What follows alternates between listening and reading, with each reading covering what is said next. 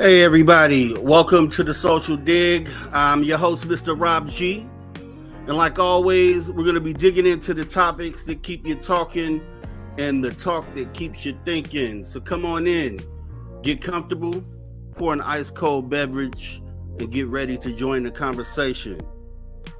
Of course, like always, I got my guy, the engineer at the Social Dig here, Mr. Mateo.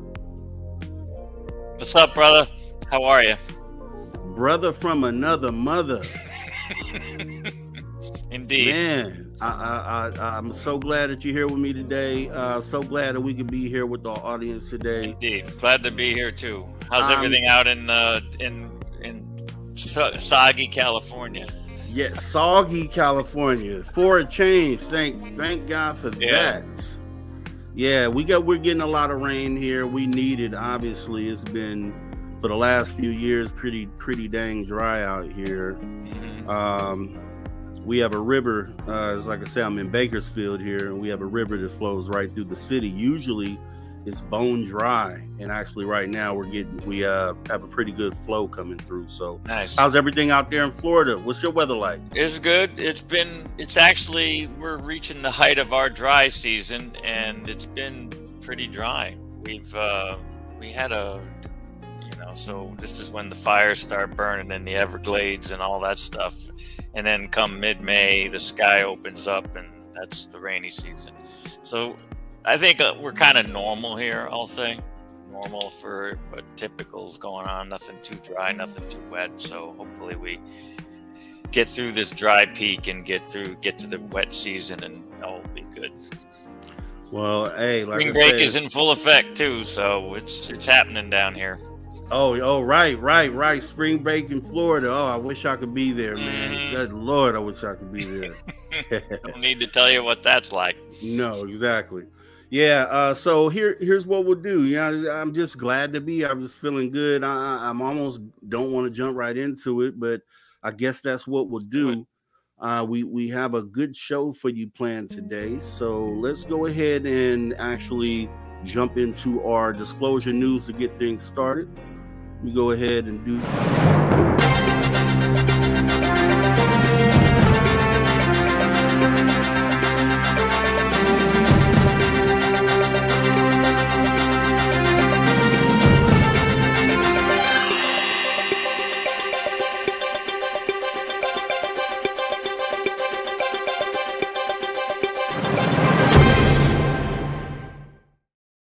All right, so this week in disclosure news, crazy stuff going on. Mateo, have you heard about the Russian fighter in the drone incident?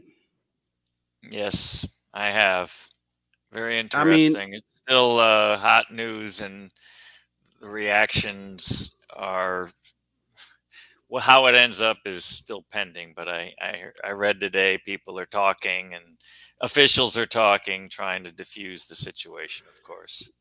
Right. And I have to give props out. I just have to do it because I was watching Spaced Out Radio last night, and a gentleman by the name of Random Guy alluded to something big going on, something very serious going on, something that we should have been concerned about. At the time, it wasn't reported that this incident had taken place, but he kind of alluded to something that could potentially lead us to going into war. And, took it with a grain of salt. Wake up this morning, and here, sure enough, we have this story on the plate. So kind of just jumping into it, what I had saw from this, it's saying that a Russian fighter jet rather, struck the propeller of a U.S. surveillance drone over the Black Sea on Tuesday in a brazen violation of international law, causing American forces to bring down the unmanned aerial vehicle, the U.S. said. But Russia insisted its warplanes didn't hit the MQ-9 Reaper drone. Instead, it said the drone maneuvered sharply and crashed into the water following an encounter with Russian fighter jets that had been scrambled to intercept it near Crimea. So not really, you know, we don't like to get political here and kind of get into all the who's wrong for this, who's wrong for that, but it's an important topic only because it is something that directly affects humanity. Mm-hmm. And truthfully, you know, I think it's just at least worth us mentioning, and we'd be doing a disservice not to mention it. So, what is Yeah. your view? What is your take on that, as far as the seriousness of what we're looking at potentially, or what this could lead to, and how it would affect us as humanity? Well, a couple things. One is, and you may have read this detail, the way that the Russian fighter took down the drone is by dumping fuel in front of it, which then fouled the propeller. Apparently, obviously, a propeller isn't meant to pump liquid; it's meant to pump air, right? So that actually, I think, bent or damaged the propeller, which, in a rainstorm, of course, propellers can handle that. But I mean, a big deluge of fuel apparently was enough to foul the engine and bring it down. That tells me that the Russians weren't trying to be, they could have shot it down, right? Of course, but that would have been a little bit more Too provocative, yeah. provocative. Thank you. That's the right word. So this was kind of a gentle way of saying you got too close. Now, the debate about whether the drone was in international waters or not is still raging. Russians said no. Americans said yes. Who knows what the GPS says, of course. So as far as the outcome, I honestly don't think there's going to be World War III over this. And it's unfortunate because of just the whole thing and what's going on over there. It's just part of the bigger picture. But let me tell you one thing that bothers me about this whole thing, and it kind of goes back to the whole Chinese balloon incident and everything else. Apparently, the Americans have already said that they are going to have trouble recovering the wreckage at all in the Black Sea. And of course, the Russians are like saying, oh, yeah, we're going to go after it. So I'm like, man, the sense I get, and I hate to say this because I'm a big supporter of the U.S. and the U.S. military and appreciate everything our servicemen do. But why does it seem like the U.S. military is so inept when it comes to recovering like downed stuff like this? It seems Mm. what's going on there.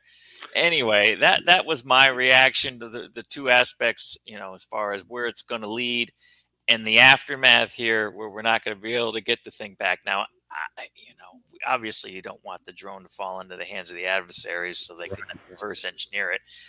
But who knows? It could be a bluff too. Maybe it is lost and it's at the bottom and the Russians don't have a chance of getting it either. But of course, they're going to say otherwise. And from what I hear, I guess we don't have any ships in the Black Sea, so we're going to be late to the party trying to Relate to it, yeah. locate it anyway. So they're already there. Mm-hmm. So a lot of people are assuming that they may recover it first. So what that means, really can't say because we don't know what type of technology is on is on the drone, or what would they actually get aside from being able to maybe back engineer it. I don't, Yeah, what else exactly. would they get out of that? So That's what everybody's after, and it's more of an embarrassment than it is. I mean, I think a strategic issue. It's more of an embarrassment, but it, anyhow. and it's just it's especially coming off the tail of the balloon debacle, and then you Mm-hmm. have this. I mean, it's obvious that there is a direction that they're pushing, an agenda that they're pushing. So I kind of want to let that play out before I really give my opinion on it, because that's a deep hole that you could fall into, Mm-hmm. and just really don't want to do that. But No. moving on, just we had to cover that, but let's Nope. just move on. So Yep. we have our next story here, which is Mr. Avi Loeb, who was in the news for a report that was published where he indicated, and actually, I'll go ahead and read that out to you. Let me move my banner off here, though. So, okay, there we go. All right. So with Avi Loeb, so Pentagon officials said in a draft document last week that aliens could be visiting our solar system and releasing smaller probe like missions conducted by NASA when studying other planets. A draft research report authored by Sean Kirkpatrick, the director of the Pentagon's All Domain Anomaly Resolution Office, or ARROW, and Abraham Loeb, or Avi Loeb, chairman of Harvard University's astronomy department, was released on March 7th and focuses on the physical constraints of unidentified aerial phenomenon. This is a quote from Avi Loeb, an artificial interstellar object could potentially be a parent craft that releases many small probes during its close passage to Earth, an operational construct not too dissimilar from NASA missions, the report read. These dandelion seeds could be separated from the parent craft by the tidal gravitational force of the sun or by a maneuvering capability. And with proper design, these tiny probes would reach the Earth or other solar system planets for exploration as the parent craft passes by within a fraction of the Earth to sun separation, just like Oumuamua did, the authors wrote. Astronomers would not be able to notice the spray of many probes because they do not reflect enough sunlight for existing survey telescopes to notice them. What do you think about that? Certainly plausible, right? I mean, makes sense. I mean, any interstellar object is of interest. Avi Loeb obviously has a history with Oumuamua, of course, being the discoverer and the primary investigator, and he's a little obsessed with interstellar objects as a result, and that's okay. We can't hold that against him. But well, there's a lot going on there that no one has noticed because, like Oumuamua, we missed it when it was coming in. We only saw it when it was leaving. And how many other objects have come and gone, right, that we've missed? Not because we're not looking, but you can't look everywhere in the sky at the same time. And as you just said, stuff's not easy to detect. And so, yes, it's certainly plausible that that could be the case. We just now we're just finally have the technology to be able to see this stuff on occasion.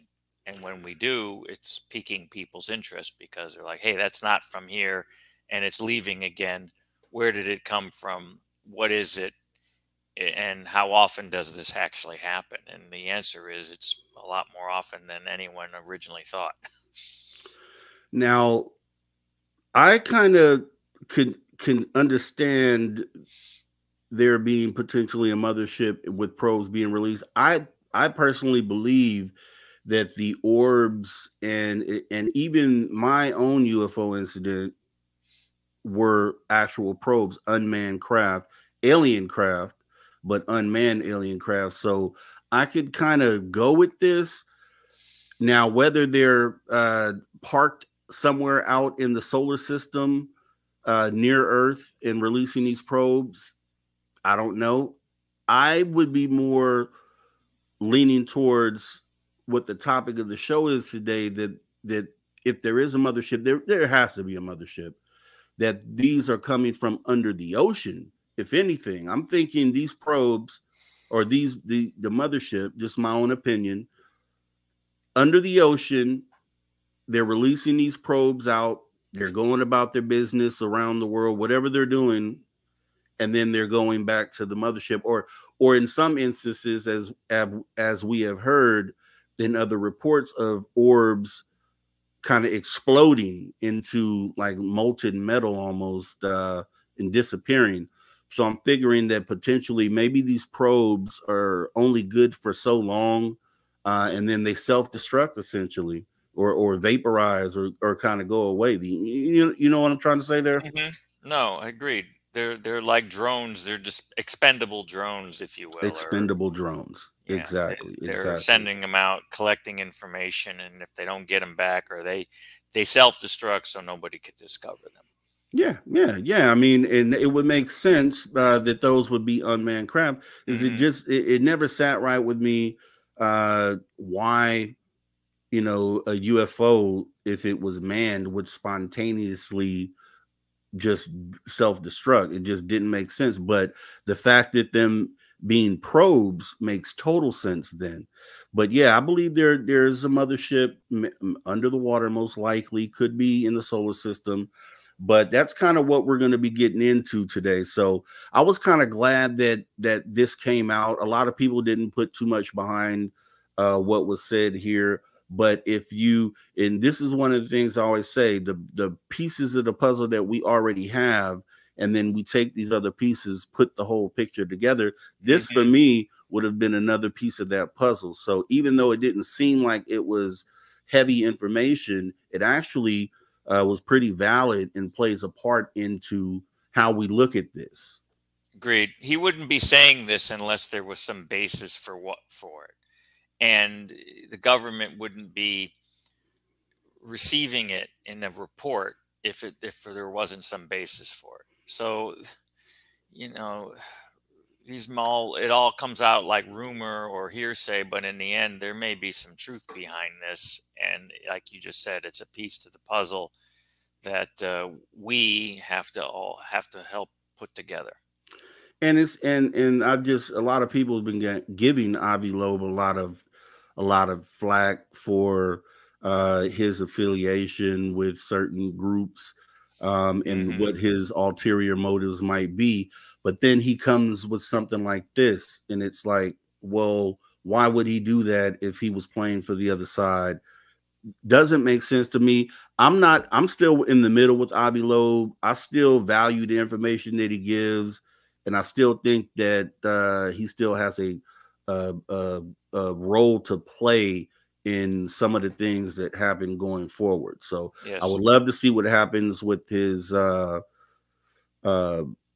Galileo project. Yeah. Well, not the Galileo, but the venture where he's going out into the ocean to locate Papua New Guinea. Yeah. Find that meteor that was also believed to be interstellar. Yes. Exactly.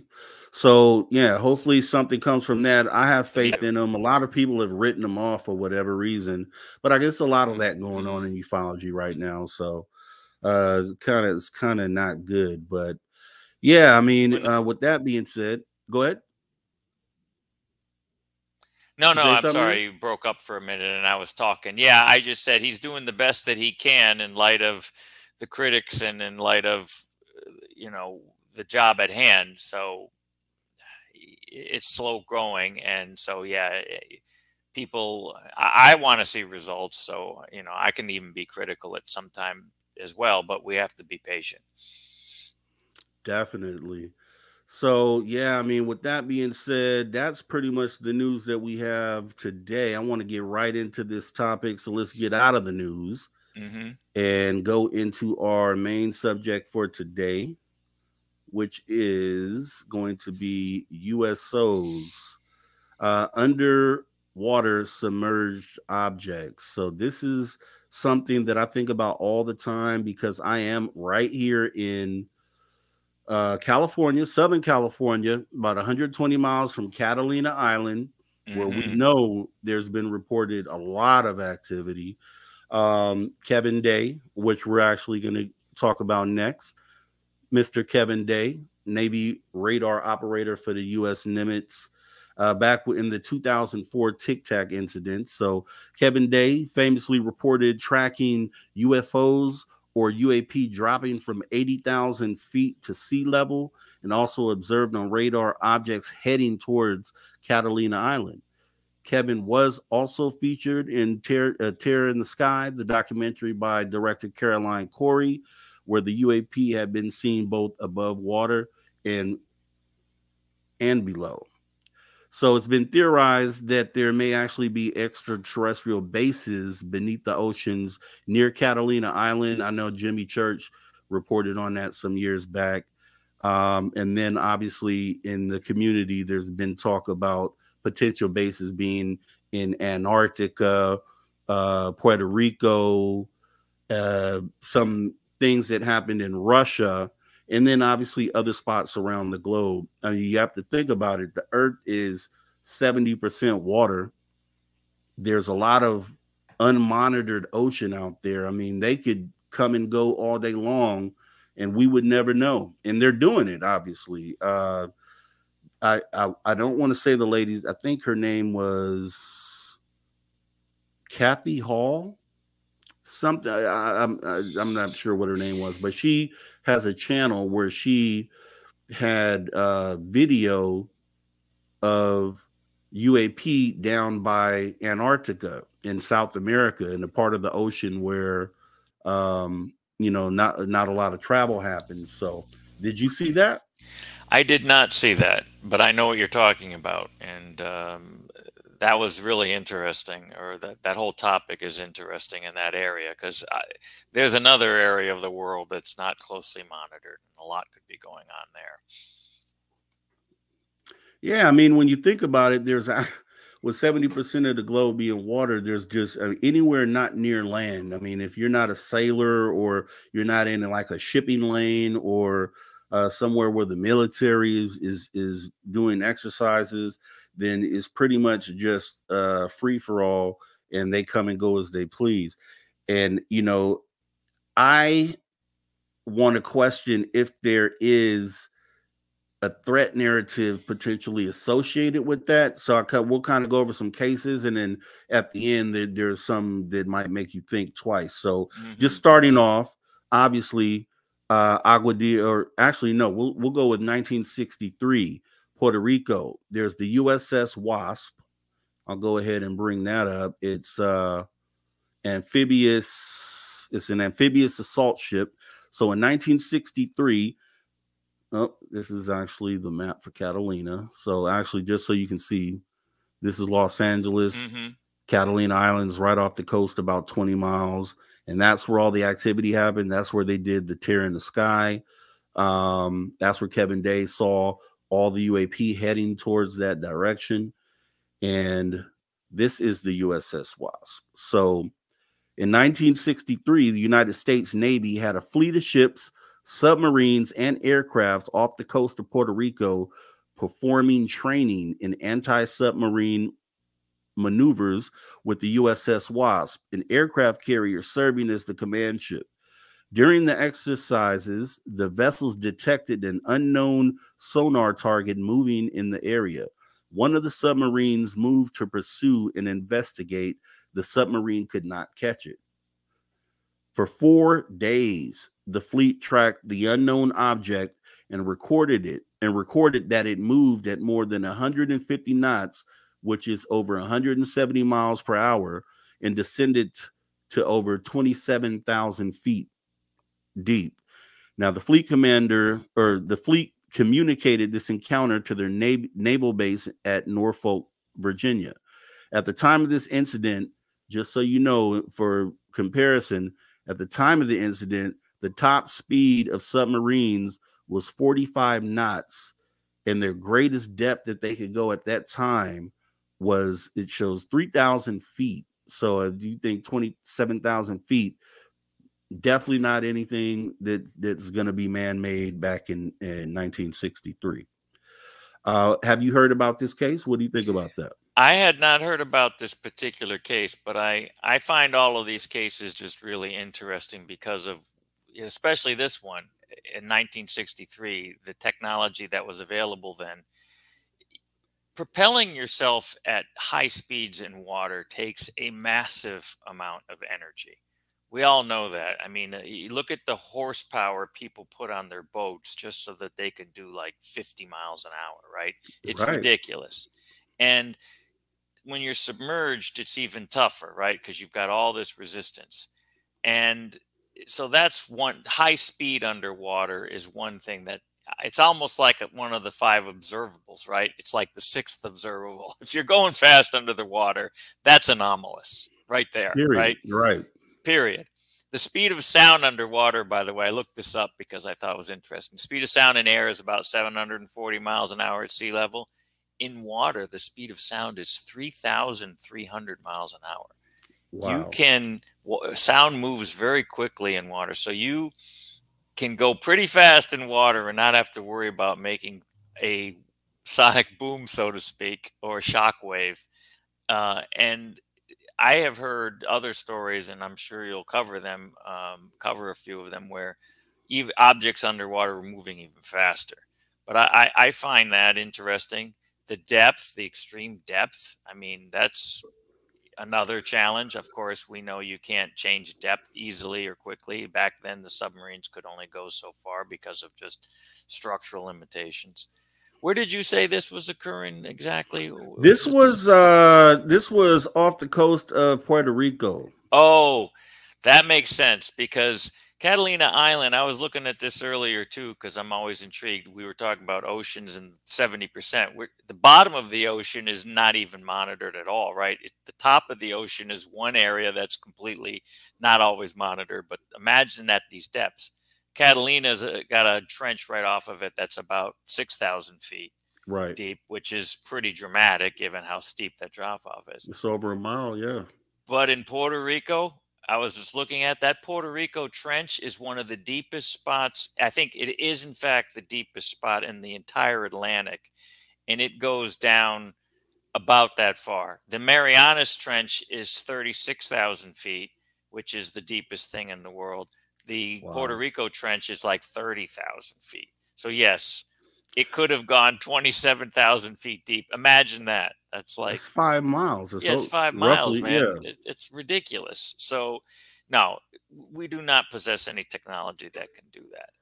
And The- back then, of course. So, right. yeah, it's all 1963. very intriguing, very interesting, and you can't deny the fact that this was anomalous. And if you see, I mean, if you see what the subs looked like in 1963, they no comparison to what we No, have today by far. no, not Now, at all. since we're in Puerto Rico, obviously one of the more famous USO incidents was the Agua Dia, Yes. Puerto Rico. And for those who may not know what that was, let's go ahead and check out the video of the craft in Agua Dia.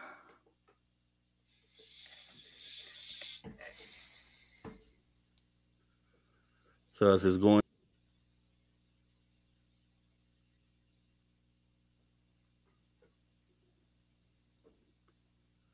you should see it. Okay, it's going over the water here. Yep.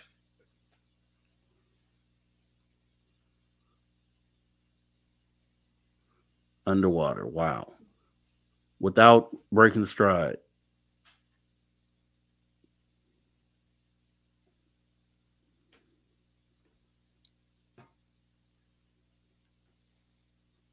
And then I think, yeah, we see it again. This is where it splits into two. Then reemerged.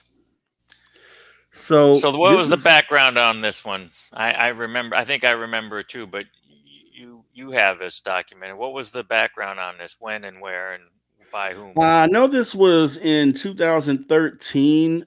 I don't know if it was the Coast Guard. I'm not sure what branch it was, I think but it I was know it like was a in border patrol or 2013. a Was it border Border Patrol? customs. Yeah, Okay. plane. One of their surveillance planes was on a mission, and it picked this thing up and turned on its infrared.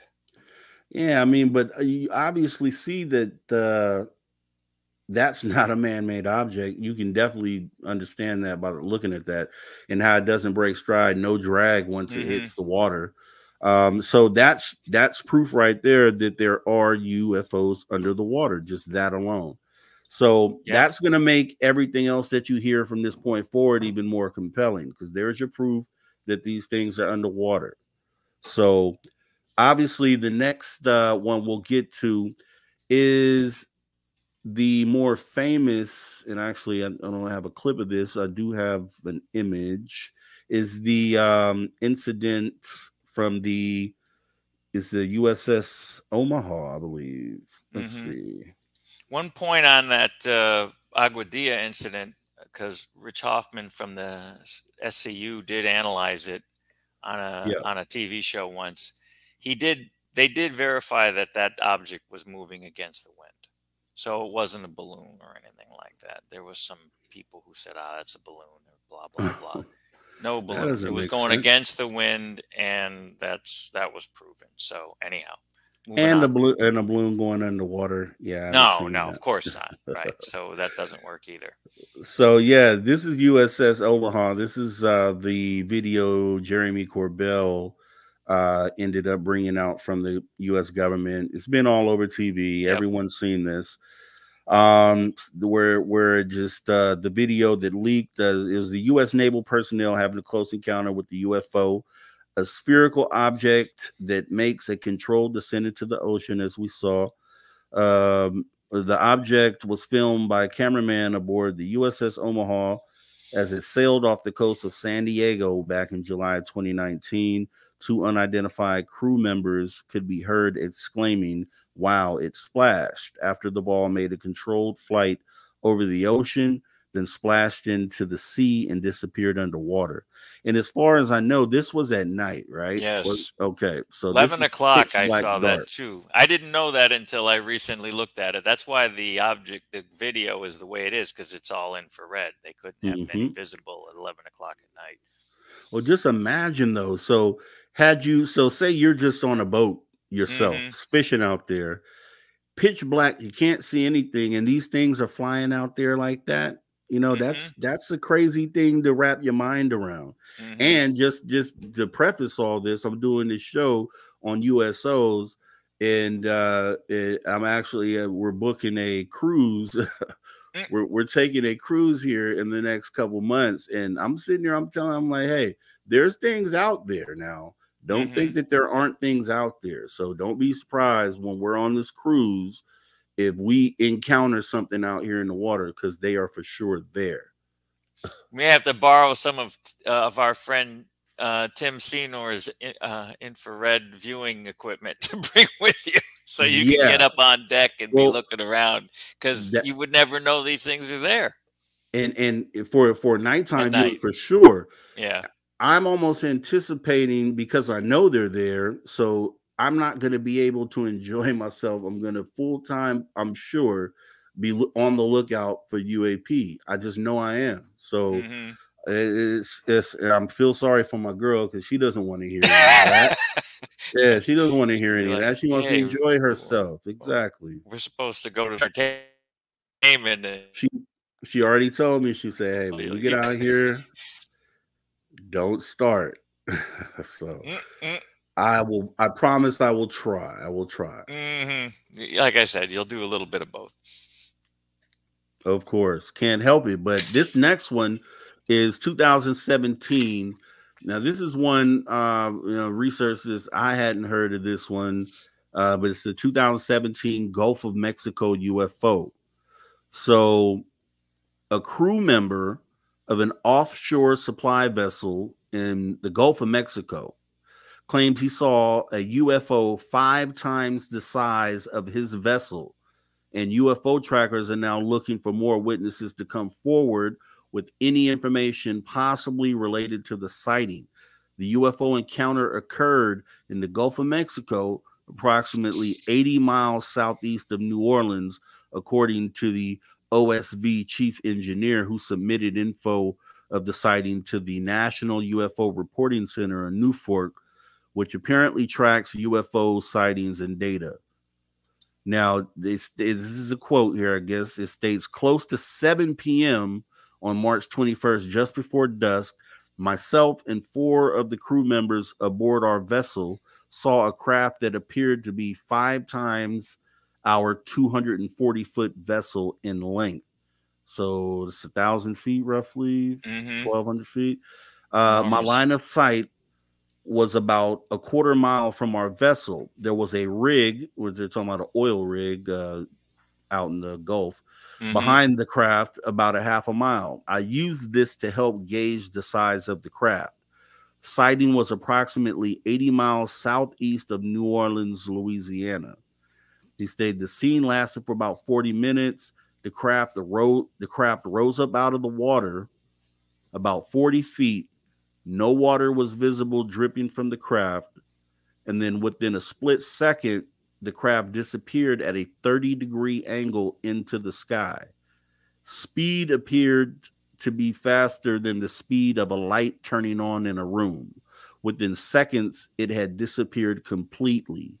Says, I can say for sure that the craft was dark colored, oval in shape, and made no sound whatsoever. Say, with as many rigs, which was, I guess there was two, there has to be more witnesses than just the four on that particular vessel.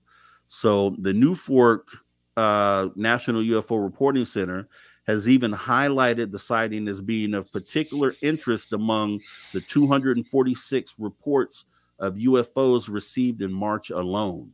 And after speaking with the witness by phone, the National UFO Reporting Center said the report seems legit and has urged more witnesses to come forward.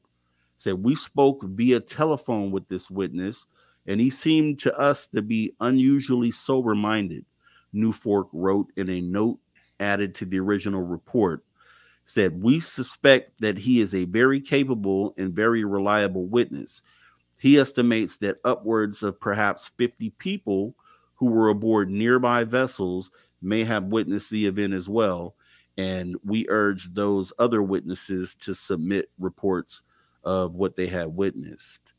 So that's a big thing right there. And I know there's a thing going on right now where, just like I stated in earlier in ufology, where it's kind of a back and forth thing. Some people feel like you should trust these reporting agencies. Some people feel like maybe you shouldn't.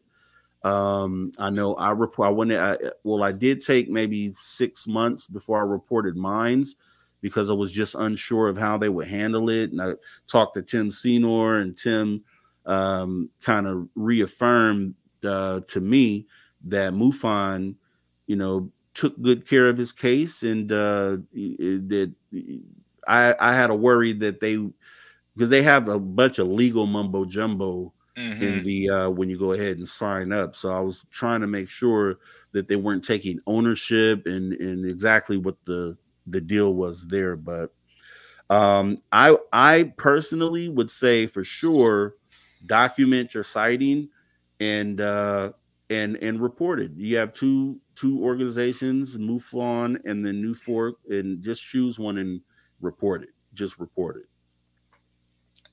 Think of the degree of this report too, Rob. I mean, I never had heard of this, and this is 2017. And by the way, I mean, I fly when I go, let's say, fly to Texas or something to visit my sister, and we go over the Gulf of Mexico here from Florida. It is jam packed with offshore oil drilling rigs. So that stretch south of New Orleans, where that resupply ship was going, is frequently traveled. They're constantly bringing supplies, people back and forth to those rigs constantly. The workboat industry is huge. I do a lot of work and related to that in my business since it's marine, but it's like a special marine group. Imagine the number of sightings that happen that don't get documented. What this guy reported, I mean, this guy reported it. That's a hotbed, or that's like a super highway of activity. I'm sure they see things. And we all know that UAP seem oddly attracted to energy sources, be them nuclear power plants, hydroelectric plants, oil rigs, who knows what. And they're not there because they're there for a reason. And who knows what they're doing, but that's the big question, of course. But I just find it very compelling that this person's report came out, and I bet you it is literally a drop in the ocean, no pun intended, because there's so much going on out there. There's so much activity. And if there were 50 other people, where's their testimony? What that tells me is this is happening a lot, and people just keep their mouth shut because they don't want to lose their job. That's what I was going to say. The stigma, all of that stuff, in the oil industry is, that's a tough job, a tough industry to work in. People, but it's also lucrative. So people don't want to lose their jobs there because they're making good money. And, it's one of those situations where you're going to keep your mouth shut so you can keep your job. and what you're doing. So I which is bet you there's a sad. lot going on there that nobody Well, knows about. Look, and you found a beautiful case right here. and that just shows you, just like you said, 50 people. So 50 people are just sitting there closed mouth, holding this on their conscience for however long, maybe the rest of their lives. Maybe they take it to their deathbed, just like a lot of people do. Mm-hmm. And it's and then so that ends up being the problem, because when you look at it, that's why it seems like such a fringe topic, because there's only a percentage of people that are actually reporting. So it seems like it's this small little group of people, Yep. when really it's a lot more than that. And that's why I say, from my own sighting, I keep referring to that, because before my sighting, I never had one my whole life. I've been in places where I figured I should have seen something and I never did.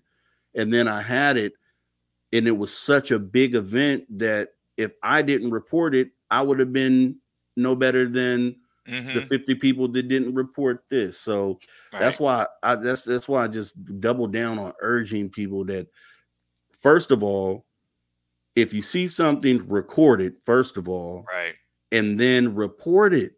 It does no good staying in your mind. It does no good for the rest of humanity staying right here. We all need to know about it, because you know who is taking down the information? The government. Mm-hmm. And the people that are actually tracking these things, they're writing everything down. And so they have all the information. So at the end of the day, we end up looking to them for the answers, when if we do what we're supposed to do, we can tell the story ourselves. Yep. Amazing, amazing. But moving on, we have this one I couldn't really find too much on, but I did see something on it, and it just mentions a 2018, a small white object about the size of a boat, doesn't really specify how big, emerged from the water near Imperial Beach, California, raised up to 500 feet above the surface, and shot off moving south. So moving on from that, and I think I have something for this. This is probably the most recent um, popular sighting, was the Dave Fravor Tic Tac. Not necessarily the Tic Tac itself, but what he said was underneath the Tic Tac. They said it was something below the surface. It seemed like that the Tic Tac was bouncing and moving across. So I want to talk about that, because obviously he's a pilot. He knows what submarines look like from the air. I'm sure he's seen them 1,000 times. So he doubled down on the fact that this wasn't a submarine, and couldn't really say what it was, but it was something there. So he actually, and I saw this a few years back, he went on Joe Rogan. You may have saw this as well, where he talked about an incident where he was speaking somewhere, and a helicopter pilot kind of pulled him aside and kind of told him, "Hey, I've seen some funny stuff too," and kind of told this story. And we'll go ahead and run that real quick here. There's been many instances of sightings off the coast of California of things that plunge into the water or escape from the water and take off into space. So yeah, with the field propulsion system, as Commander Fravor is describing, as Lazar described, it doesn't matter the medium of space, air, or water. There's no resistance, no splash. I mean, this goes back to, when Christopher Columbus reported a UFO sighting. He did? Oh, yeah. One of the guys, the story came out, and he was a Navy helicopter pilot. And he comes in, he comes in, he goes, "Dude, hey, can I talk to you, man?" I go, "What about?" He goes, "Dude, I got to talk to you." I said, "What do you want to talk to me about?" He says, "Dude, you know your UFO?" He said, "Yeah." He goes, "I had a similar experience." I said, "What's that?" He said, he was flying CH-53s, which is a big lift, heavy lift that the Marine Corps uses, and the Navy uses it for certain things. And when they go for the East Coast, they do a lot of shooting off of, at the time, it was off of Puerto Rico. We had Roosevelt Roads that they ended up closing. But he was flying out of there. And, you got super clear Caribbean water. And they have these things, they're called BQMs. They fly around, and then when they're all done, because they'll fly towards the ships, and the ship can, sorry about that, they can track with the radar And then they also do in the ships or submarines shoot torpedoes. They're called telemetry rounds. So they gather all the data on what the torpedo is doing underwater, and then they blow ballast, and this thing will come to the surface and float, and then they go pick them up, and then they can extract all the data out of them. So they do it for both. So he said the first time they're out and they're going to pick up this BQM. And those things, when they're flying, they're done. A parachute comes out and they got to go. They hook it up. The helo drops the swimmer in the water. He goes and hooks this whole thing up, and then they hoist the whole thing up and fly back, and then they extract the data. So he says he's sitting in the front. You know, in helicopters, there's, you know, CH-53, you can actually see down by your feet, you know, just like typical, like you go to Hawaiian ride, because you can see when you're touching down. So you got really good visibility out of those things, and you can stick your head out the window, too, because you're just kind of hanging out. He says he's going on there, and they're getting this thing hooked up, and as he's looking down, you know, because they're, I don't know what, 50 feet above the water, he sees kind of this dark mass coming up from the depths. And they start to hoist the diver up, and they've got the BQM, and as they hoist it up, he says, and he's looking at this thing going, what the hell is that? And then it just goes back down underwater. It just like, once they pull the kid and the BQM out of the water, this object descends back into the depths. So he thinks, well, that was pretty weird. So he goes out, he says, not too long later, you know, a few months later, he's out and he's picking up a torpedo. So he says they hook the diver up on the winch and they're lowering him in, and as he's looking down, he sees this big, massive, he goes, it's not a submarine. He's seen submarines before. Once you see a submarine, you can't confuse it with something else. This big object, you know, kind of circular, he says, is coming up from the depths, and he starts screaming through the intercom system to tell him to pull the diver up, and the diver's like a few feet from the water.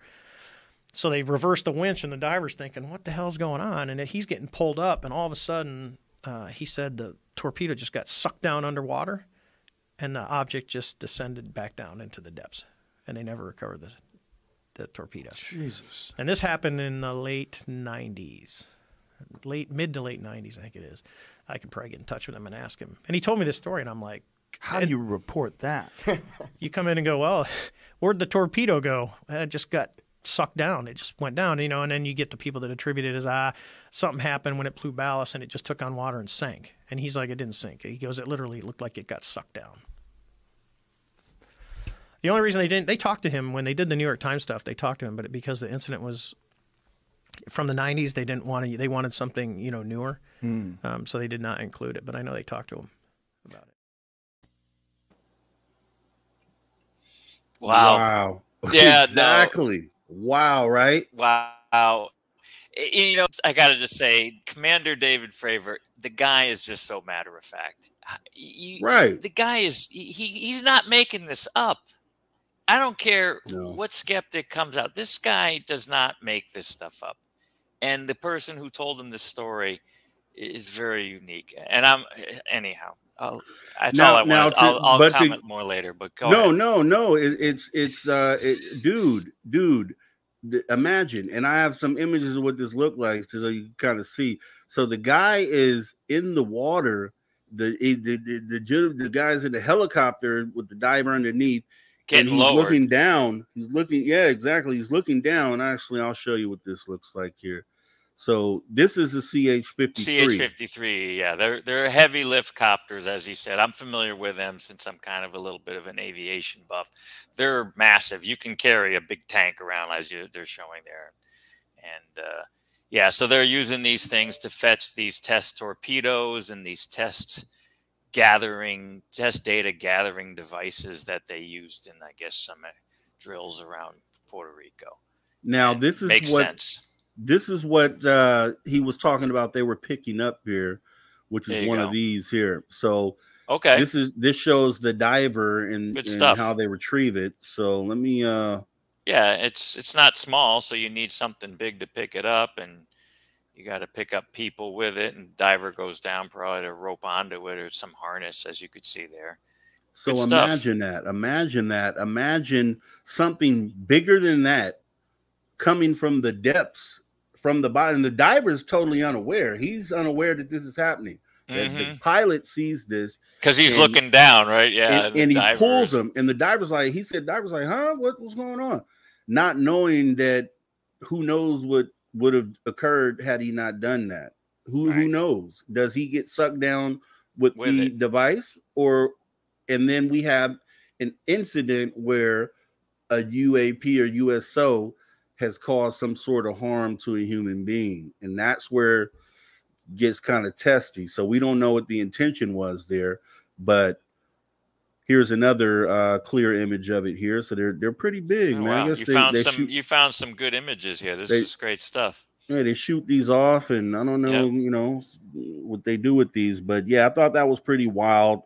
So with that being said, we have the 2019 U.S.O, and I don't believe I have any images for this one, but this was an excerpt from an interview that was done on the Tucker Carlson show with the guest Tom Rogan from the Washington Examiner. And basically, he tells Tucker Carlson's back and forth conversation. So I'll be playing Tom and I'll be playing Tucker too. So let me see here. So he says the late 2019 incident essentially involved a U.S. carrier strike group, as with the incident in 2004 and 15, doing its workups on pre-deployment, preparing to go abroad and do the missions that the Navy are assigned, Rogan said. And the pilots are flying off the east or off the coast of the Atlantic seaboard and see essentially a black triangle, white sort of indicator lights on its peripheral tips coming out of the water very quickly and then accelerating at extremely high speed at about 90-degree angle.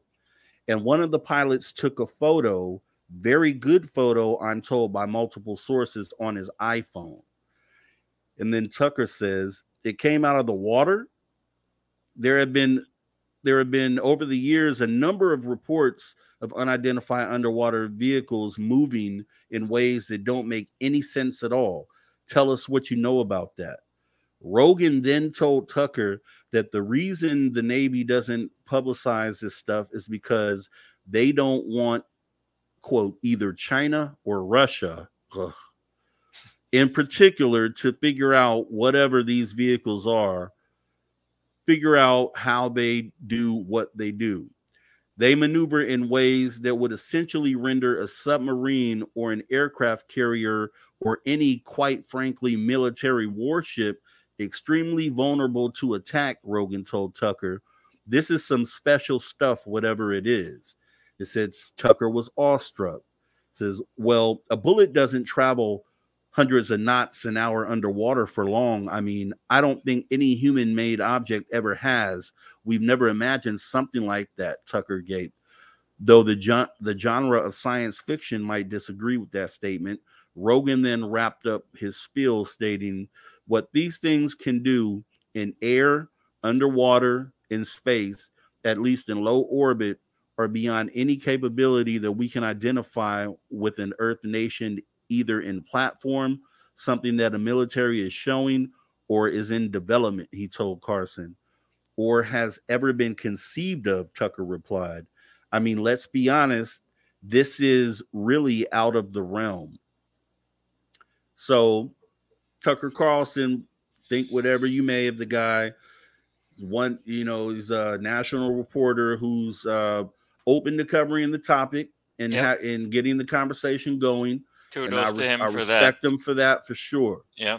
And there needs to be more outlets that do the same, and this is the only way that we're gonna let the masses understand what is actually happening. I mean, there's as a kid, I'm from Northern California, Sacramento, so we would go out to San Francisco and board charter fishing boats, salmon boats, and we would drive under the Golden Gate Bridge, and we would drive for miles until you could see no land in either direction. And we're in a big boat per se, but when you're in the middle of the ocean like that, it doesn't seem really that big. Yep. And there's a lot of people that go out there this way that have no idea that, yeah, there's whales and all sorts of creatures under there, but they have no idea that I'm not going to say something that could harm them, but just like Lou Elizondo said, it could do something if it wanted to. And to be vulnerable is we're land-based animals in the middle of the ocean. it's something to think about. It's something you should think about. Not I don't want anyone to stop going on the water, but at the same time, it's just having the knowledge so you can make your own informed decision on what it is that you want to do with your life. What do you think about that? Interesting. Thanks for asking. Here's what I want to say. Everything points to the fact that what you just described very well could be a threat. Is it a threat? That's the big question. My personal opinion is it definitely has the potential to be a threat, but I don't think it is a threat that any of us have to worry about. So we should not be afraid to go out on the water in the fishing boat or on your cruise ship. And I've done that too as a youth, where we go out of sight of land, right? And it's kind of freaky when you're on a small boat, especially. Oh, it and is. I don't think there is any. Not all of the phenomena may be benevolent, but the bulk of it clearly is. Otherwise, we would have all been, our demise would have been sealed long ago, right? So Right. I don't think there's an obvious threat here, an imminent threat to any of this. But the threat potential is clearly there. And I got to give you props again. You found another underpublicized case here, another underpublicized set of facts that was obviously on national TV and on Tucker Carlson's show. But look at how compelling this is. I mean, we've got this going on in the Navy once again, and all of this stuff is going on. And what does it mean? Nobody's talking about it, and especially this case in particular. And I don't know. I just find the deeper you dig, and along the lines of your show title, the deeper you dig, the more you find. And I had never heard of this particular case or report. I find it very compelling. This was only 4 years ago that this incident happened. No, yeah, this is recent history. It's not like something that. And where's that iPhone photo?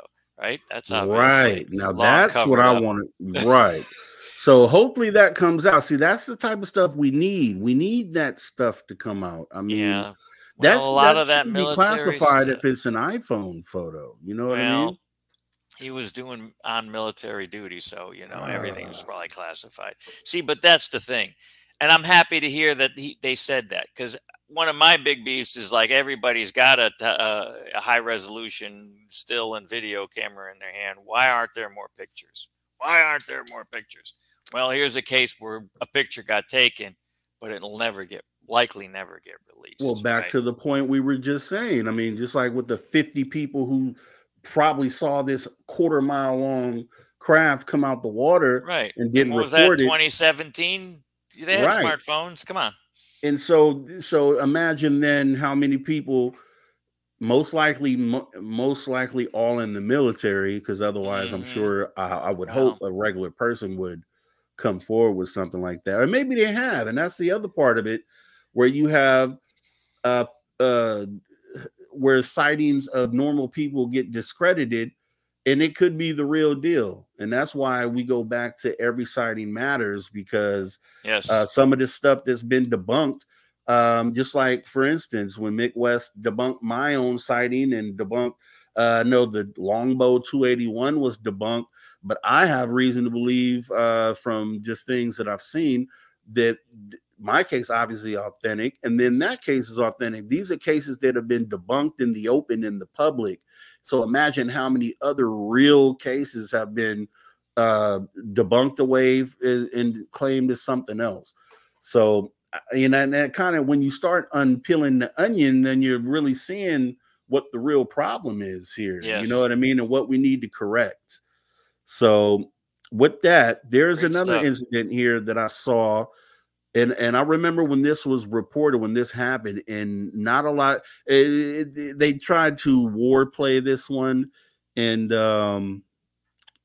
this one is the U.S. submarine hitting an unknown object in the South China Sea. Do you recall this story? Oh, yeah.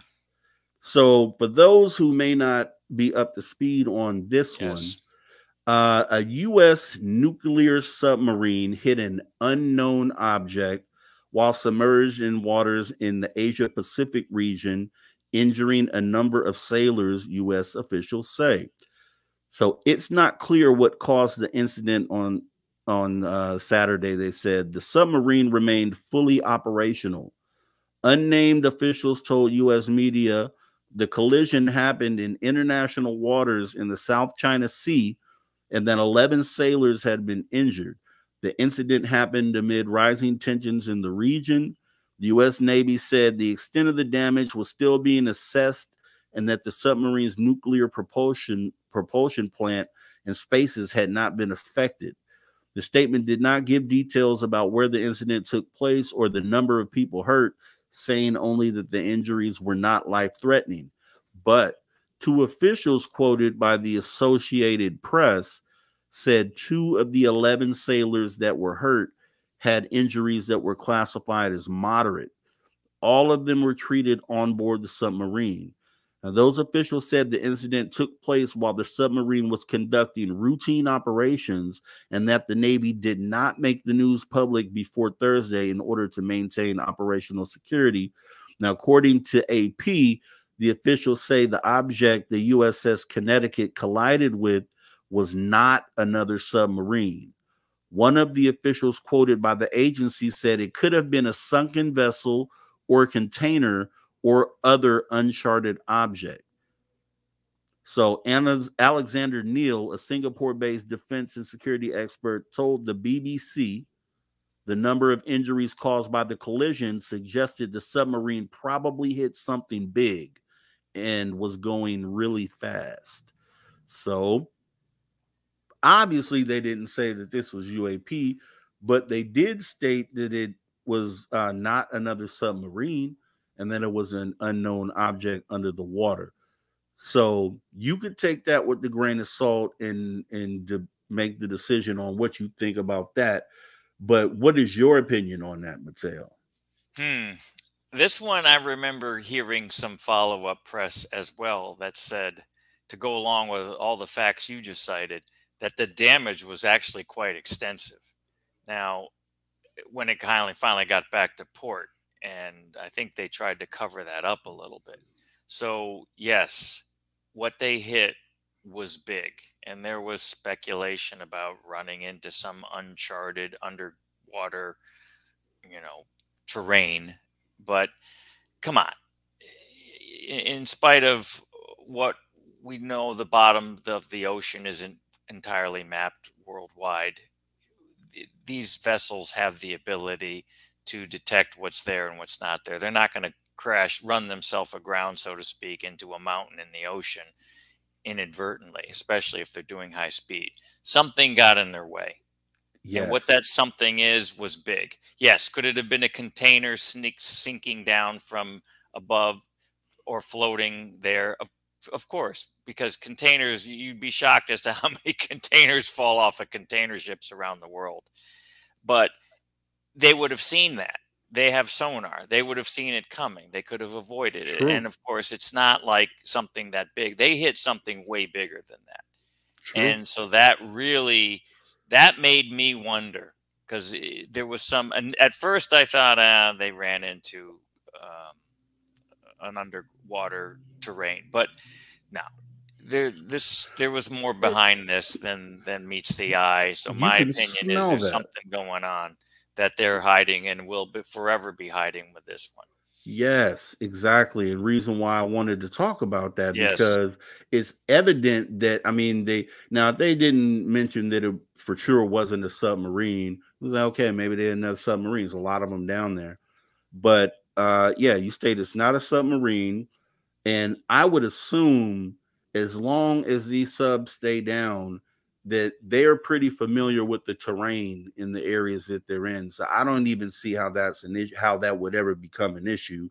And then, like you said, containers, they should be able to pick that up on sonar easily. Mm-hmm. So it just leaves that other category for this one. So I personally feel like this could be U.S.O related. can't say for sure, obviously, but it's compelling at the least. Mm-hmm. Now, the next one that we have here is one that this one is kind of creepy. This one is the Lake Baikal incident in Russia, 1982. Yes. This is a pretty famous one that a lot of people should know about. And if you don't, listen to this. In 1977, so 45 years ago, two researchers named V. Alexandrov and G. Silverstov were in a submersible device at a depth of 1,200 meters in the lake. So that's 3,600 feet in a lake. It's actually the number one, the biggest lake with the most fresh water. I don't know how they put it. It's like 20% of the Earth's fresh water is contained in that lake. So the researchers turned off their spotlights to explore the depth of penetration of sunlight into the water. Suddenly, the scientists were bathed in light from an unusual glow.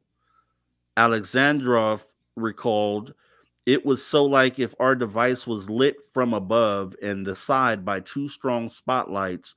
Only a minute later, unknown floodlights went out and we found ourselves in total darkness." So this is, and then in 1970, this, I guess that's the first incident they had there. And then this is the one where they encountered the ETs. So in 1982, same lake, 7 military divers were reported to have come across aliens under the waters of Baikal. Alexei Tevenenko, a doctor of history, said at a depth of 50 meters, they met swimmers around 3 meters tall, so it's like 10 feet tall, dressed in tight-fitting silvery suits. They did not have any scuba or other devices, just helmets on their heads, as pictured in this on the screen here. Mm-hmm.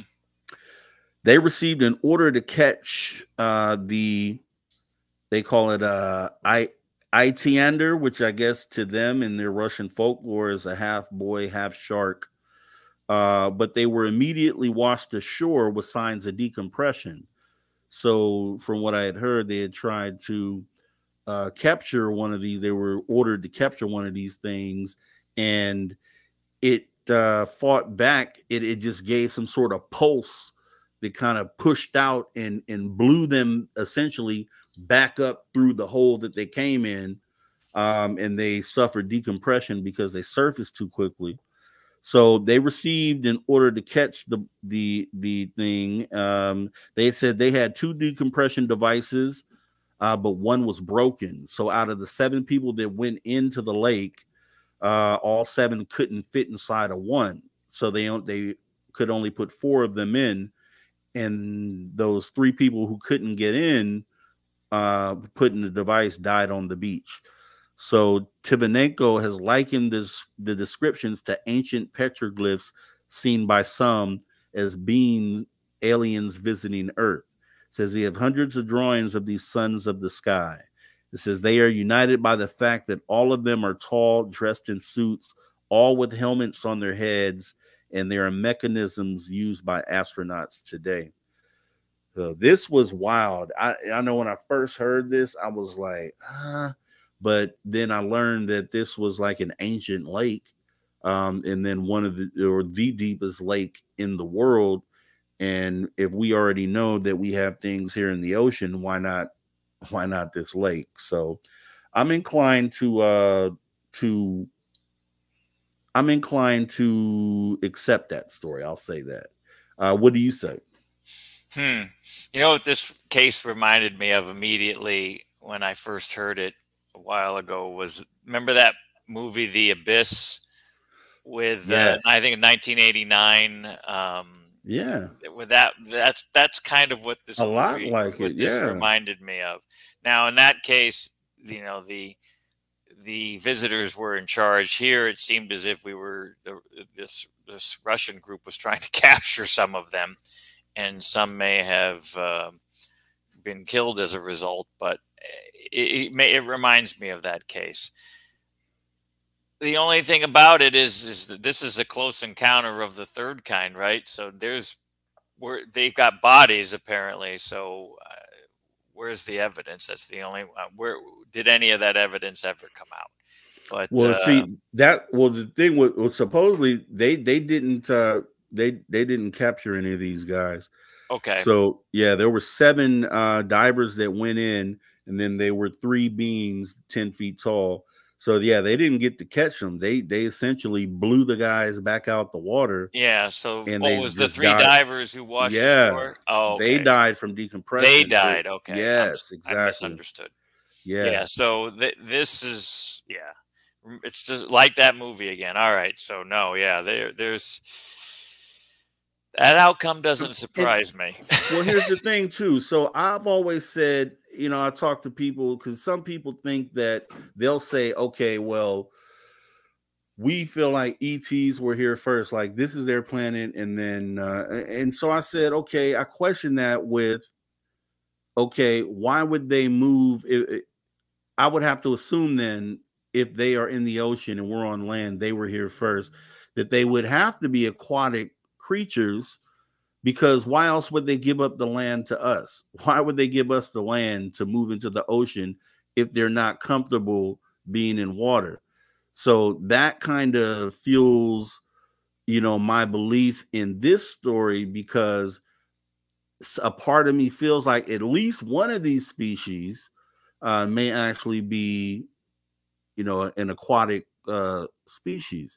So if this is true, then this would kind of lean into that and would make a lot more sense why these things are underwater and in the ocean. So it's just something to get you thinking. It makes a lot of sense once you start connecting the dots. Now, obviously, we don't know what's true or not, what parts of that could be, sensationalized, but for the most part, connecting the dots, everything seems to line up so far. So, and then and really that one also shows an event where they actually, even though we were intending to capture them, their defense mechanism ended up killing humans. So this is a case where ET's underwater, outcome was human casualties. Mm-hmm. So with that being said, we have this one here, the next one, which is Tom DeLonge. Now, a lot of people have things just like Abilo. They have a lot of things to say about Tom DeLonge and where he's at in this conversation. But Tom DeLonge told a story on the Steve-O podcast. He says he was privy to some information, which we know in the beginning he did have dealings with the government and secret meetings. And so he tells this story, and it's pretty compelling. So let's go ahead and listen to Tom DeLonge. It's nature, so we got to kind of confront it regardless, but it's very real. It's insanely bigger than you think it is. It's not just a few things in the sky. It's very, very big. I got brought over to Italy. Some dudes with Italian intelligence in Vatican and UN, they were all there, went to military base, had these briefings, and they showed me a map of the Mediterranean. And what was happening is on the coast of Sicily, all these like apartments were like catching on fire. Like a microwave, boom, some books, boom, like the fucking couch, boom. And so the government came in and they're like, what the fuck is going on here? So they quarantine the area, get everyone to leave, and they're going, why are things catching on fire? They detected these energy beams, energy weapons or something that were coming off of like way out in the ocean in the Mediterranean. So this dude gets he was a colonel at the time, and he was in charge. What they looked out and saw were UFOs were out in the ocean fucking around. So the head of the UFO program and the head of the Italian Navy SEALs get on an unmarked civilian helicopter and just fly out to go see what's going on out there. As they're flying, a UFO pops out of the ocean and shoots their fucking helicopter down. I have the documents on the Italian intelligence letterhead. I talked to the two dudes I was in the meeting with that were on the fucking helicopter. I have pictures of the helicopter being chased by the UFO and all the damage that was done to it with some type of microwave weapon or something. And what they found out was that there were airplanes and other helicopters kind of in the area, but the UFO knew that those dudes were looking for him. So if you believe Tom DeLonge, then that story is freaking crazy. He says he saw the pictures that this incident took place. A U.S.O. popped up out of the water, shot the helicopter down, and then went back into the water. What's your opinion on that? I guess the helicopter made it back to land and they were able to photograph it. So obviously something shot it, right? That's now, and apparently the beams of light that ultimately drew them out there that were setting things on fire, as he described. I mean, there has to be dozens of witnesses to that. So once again, it's a case very anecdotal, right? It's all hearsay, but hard to make something up like this, right? Given all the pieces, what led to it, the military gets involved because of these beams of energy are setting things on fire. They see activity over the water. They go out there, they have an encounter, and they limp back and live to tell the story. Wild. I mean, I'd love to hear some. I don't know if any of those witnesses were ever interviewed separately. I vaguely remember something along those lines. I know he's recounting the story, but I actually do recall hearing about this story from another source years ago. But once again, these are these stories that just don't get talked about. And how significant is this, right? This is not only a U.S.O., it's a U.S.O. that opened fire. And Tom DeLonge is a rock star. He's the Blink 82 lead singer, Blink 182. And why would he have any reason to sit up and just tell this story? No, I think I've heard this story before him telling it, I believe. I think this was covered in some very old documentary at one point. So no, he's not. He's recounting a story that's real. He didn't make this up. Yeah. But yeah, it's the evidence that he possesses, that he claims to possess. Why isn't he revealing that, right? Now that's the other side, and that's been the criticism right. of a lot of these guys who have information. So yeah, I mean, for whatever reason, I don't know if it's the dollar at the end of the day that'll make these things show up. We know money rules the world. It's the root of all evil. It makes the world go round. And maybe that's what it takes. Maybe a big enough check. And speaking of that, that's kind of sidetracked. That's what James Fox was kind of hinting towards when he was talking about getting more info on the Virginia case that he referred to. There's a monetary value attached to him being able to retrieve the information. So, but in this world that we live in, money is king. Maybe he had to give people some money. Yeah, cash is king, and I guess he had talked about there was a dollar amount that he was trying to get it wrangled in, but it was going to be a substantial dollar amount. So I mean, and maybe that's the key. Maybe people just feel like, hey, this is the one time that I'll get to be able to monetize my experience, and maybe I just don't want to give it out, thinking for themselves. Instead of all of humanity, in some cases you can't really blame them, kind of, because it's been designed that money is what you need to survive and to take care of your family. So, and maybe that's the outlook that they're having. So kind of just putting this all into perspective. So I did have one more clip, and this was just kind of something that I had found. Mark D'Antonio, who is on like the proof is out there, different shows where he analyzes photos and videos and sometimes debunks them, sometimes he doesn't. But it surprised me that he had this take, and this is from a few years back. He appeared on a podcast. Let me let you hear what he said. I was doing work for the Navy, and it's sort of as a thank you, they said, "Hey, do you want to go on a ride?" I went, "A ride in what? A car? A plane? Where?" And they said, "A submarine." I was like, "What? Wow, what a great idea! I'd love to." So I was sitting at one of the sonars that was active, but there was nobody manning it. There was a kid next to me on the right, and he was manning his sonar. And basically, I was trying to just zone out and get rid of my seasickness. And I was feeling much better, actually. It was helping me.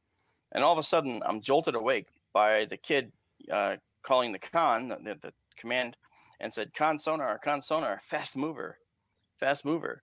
And I woke up thinking, what the heck? We're going to be killed. We're going to die. I'm going to die out here by a torpedo or something. Because to me, I was thinking fast mover meant torpedo. And the executive officer comes around and he sits over the kid's shoulder and he says, what do you got? And I mean, it's loud on a sub too. You got to keep in mind, it's loud. It's not like it's very quiet. They always make it sound like, oh, it's very quiet. Yeah, from the outside. But inside, you've got high pressure air, you've got noise, you got people talking, you got machinery.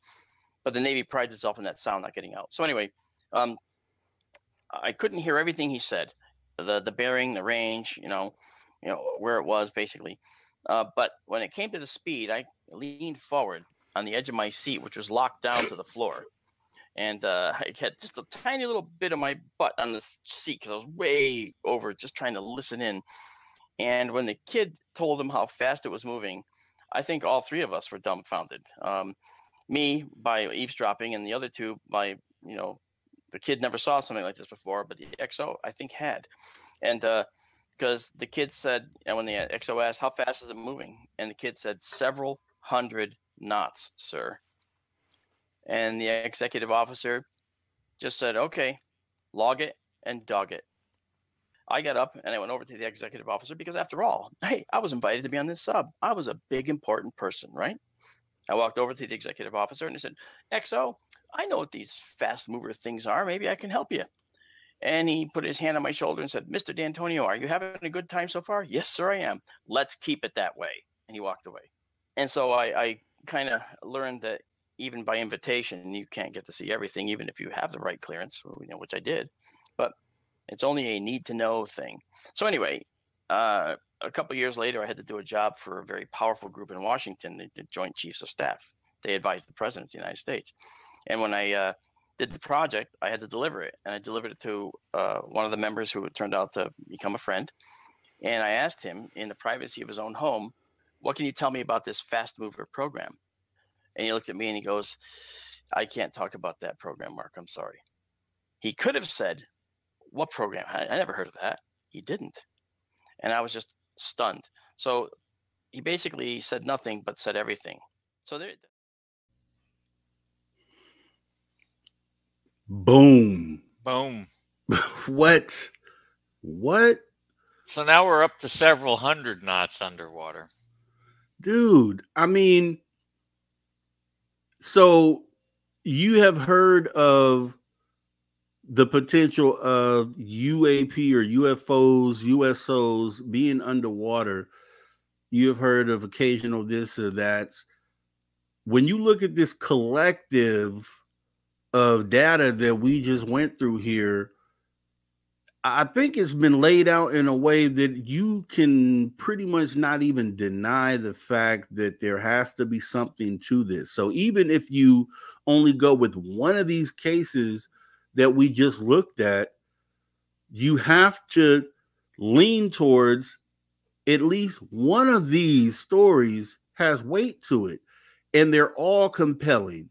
So if one of them is true, there's a good chance that more of them are true.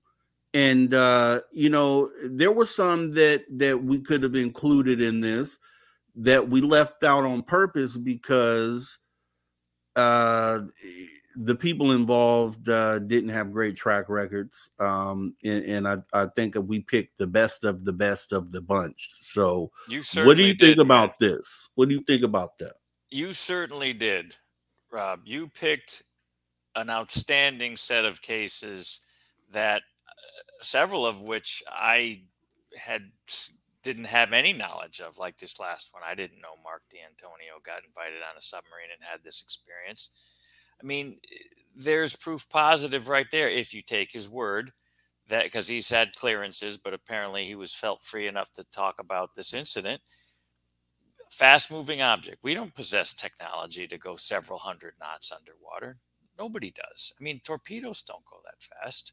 I mean, anyhow, as you just said, the fact that the report or the incidents are so numerous, and you've cited several real compelling ones here, all it takes is one to be true, and then the very good chance that a lot of them are true. It's like what I say about life in the universe. As soon as you find one cellular life somewhere on some other planet, then life is likely everywhere, right? Yeah. Same in this case. If one of these turns out to be true, very likely a lot of the other ones are true as well.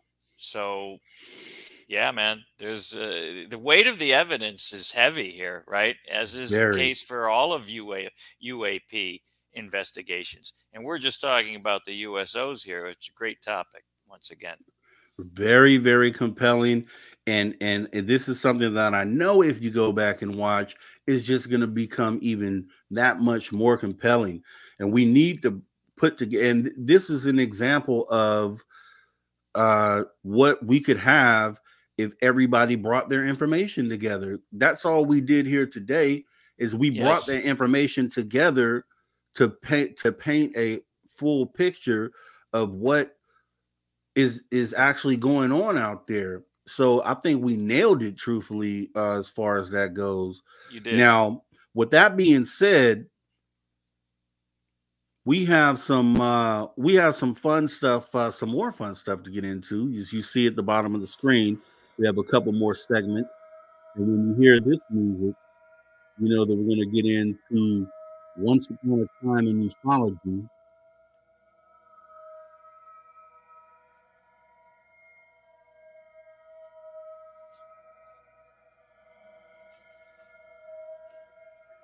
And we're going to talk about the UFOs over the White House, 1952. So, from July 12th to 29th, 1952, a series of unidentified flying objects, UFO sightings, were reported in Washington, D.C., and later became known as the Washington Flap, the Washington Airport National Airport sightings, or the invasion of Washington. At 11:40 p.m. on Saturday, July 19th, 1952, Edward Nugent, an air traffic controller at Washington National Airport, today named Ronald Reagan Washington National Airport, spotted 7 objects on his radar. The objects were located 15 miles south-southwest of the city. No known aircraft were in the area, and the objects were not following any established flight paths. Nugent's superior, Harry Barnes, a senior air traffic controller at the airport, watched the objects on Nugent's radar scope. He later wrote, "We knew immediately that a very strange situation existed. Their movements were completely radical compared to those of ordinary aircraft." Barnes had 2 controllers check Nugent's radar. They found that it was working normally. Barnes then called National Airport's radar-equipped control tower. The controllers there, Howard Coughlin and Joe Zacco, said that they also had unidentified blips on their radar screen and saw a hovering bright light in the sky, which departed at incredible speed. Coughlin asked Zacco, "Did you see that? What the hell was that?" At this point, other objects appeared in all sectors of the radar scope when they moved over the White House and the United States Capitol. Barnes called Andrews Air Force Base, located 10 miles from the National Airport. Although Andrews reported that they had no unusual objects on their radar, an airman soon called the base's control tower to report the sighting of a strange object. Airman William Brady, who was in the tower, then saw an object which appeared to be like an orange ball of fire trailing a tail. It was unlike anything I had seen before. As Brady tried to alert the other personnel in the tower, the strange object took off at an unbelievable speed. One of the National Airport's runways, S.C. Pierman, a Capital Airlines pilot, was waiting in the cockpit of his DC-4 for permission to take off. After spotting what he believed to be a meteor, he was told that the control tower's radar had detected unknown objects closing in on his position. Pierman observed 6 objects, white, tailless, fast-moving lights, over a 14-minute period. Pierman was on the radio contact with Barnes during the sighting, and Barnes later related that each sighting coincided with the we could see near his plane. When he reported that the light streaked off at high speed, it disappeared on our scope. Meanwhile, at Andrews Air Force Base, the control tower personnel were tracking on radar what some thought to be unknown objects, but others suspected, and in one instance were able to prove, were simply stars and meteors. However, Staff Sergeant Charles Davenport observed an orange-red light to the south. The light would appear to stand still, then make an abrupt change in direction and altitude. This happened several times. At one point, both radar centers at National Airport and the radar at Andrews Air Force Base were tracking an object hovering over a radio beacon. The object vanished in all three radar centers at the same time.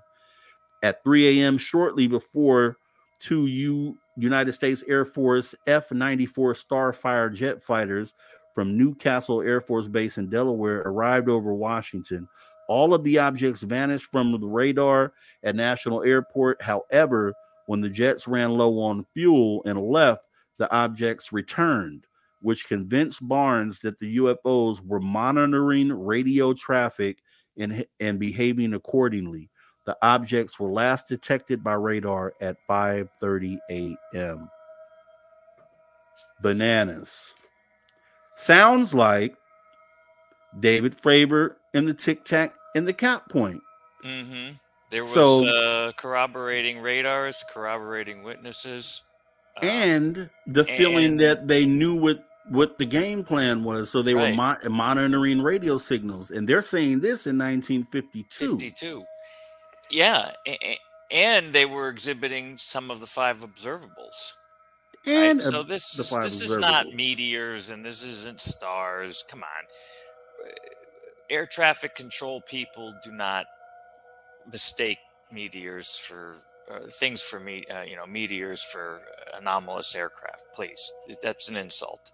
And in fact, I remember seeing a documentary once where one of those air traffic controllers was interviewed, and he was really insulted because I guess didn't MUFON investigate, or not MUFON, Blue Book investigated this case and brushed it off as some silliness, not swamp gas, but some other phenomenon that, of course, was prosaic and it was an insult to everyone involved.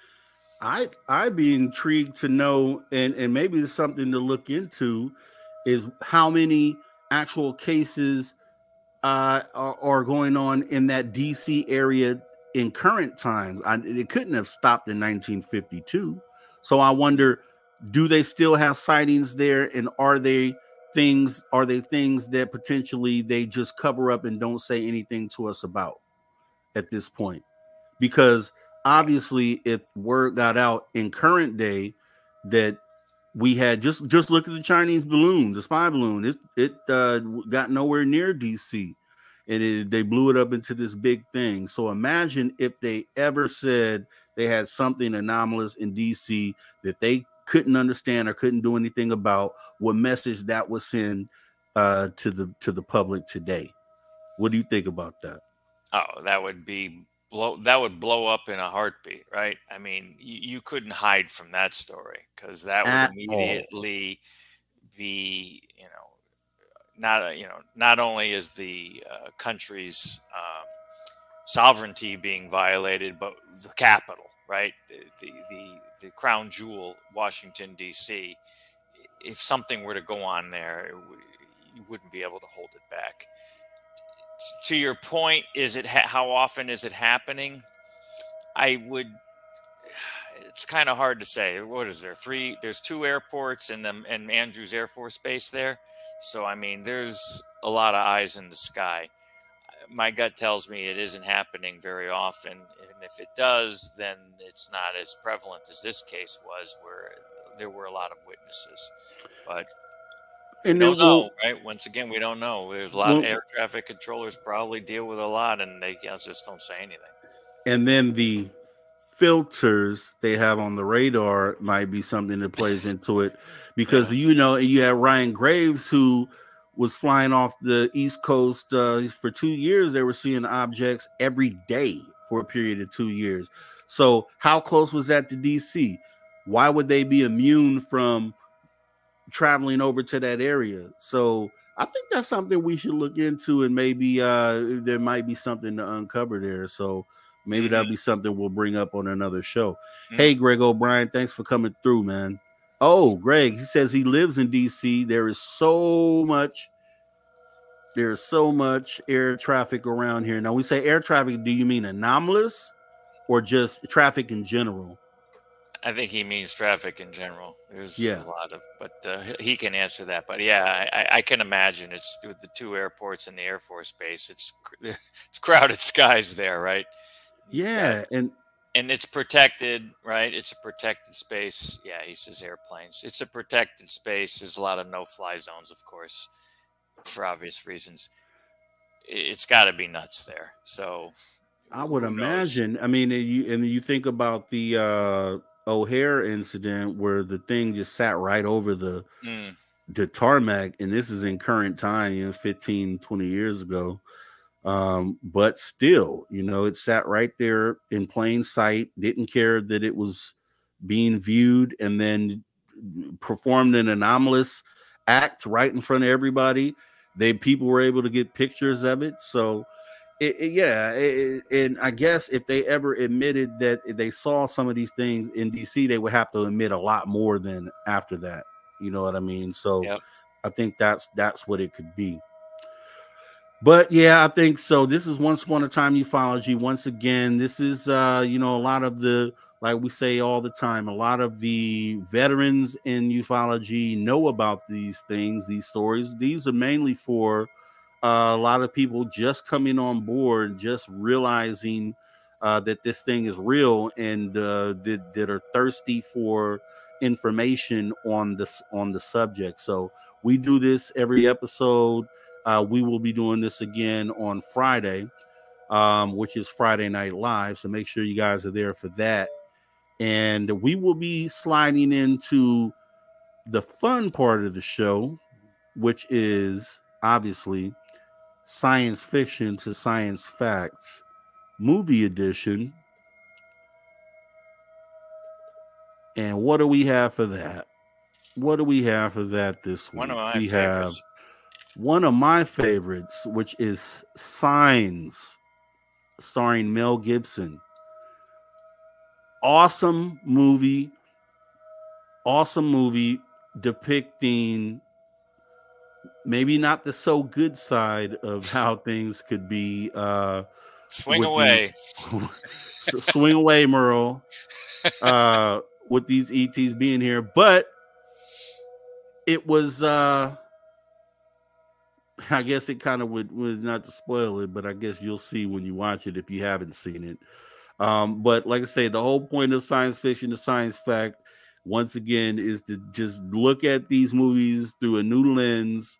Now that we know that these things are here in our skies and under our oceans, that they are here, they are present, and looking at the movie again, and it feels different. It just feels different when you watch these again. So this week it's gonna be Signs. We might do another one on Friday. But yeah, so hey, let me go ahead and wrap this up, because we've been here, we've kept everybody here. It's been about an hour and 45 minutes. So we're gonna science fiction, science fact out of that. And then we're gonna get to our cool take us home vibes. Awesome show, man. This was really good topic. You really dug up some great stories here, man. Really did. Hey, appreciate it. And you know how we are committing to raising the bar every time, and bringing people, pertinent information. It may not be the top news of the hour per se, but I think it holds a lot of value, and it's a lot of replay value as well. So if you have somebody that is just kind of understanding what's going on, this is a good show to bring them into. Come and have them come in and join the conversation, and let's all learn together, because there's a lot of podcasts, there's a lot of shows out there where the host wants to be, you know, the all-knowing, all-seeing person to give the information. And truth is, no one has the answer. We're all speculating and figuring this thing out together. And here at the Social Dig, we're going to dig up the most pertinent things that make sense and put them together in a way that hopefully get you to, you know, understand what we're trying to convey here. So do you have anything to say to the people here, Mateo, before we get up out of here? No, all I want to say is thanks again. Thanks to Magneticus and Greg for joining us, and all day, everyone else out there. You know, your show covers the present too, Rob.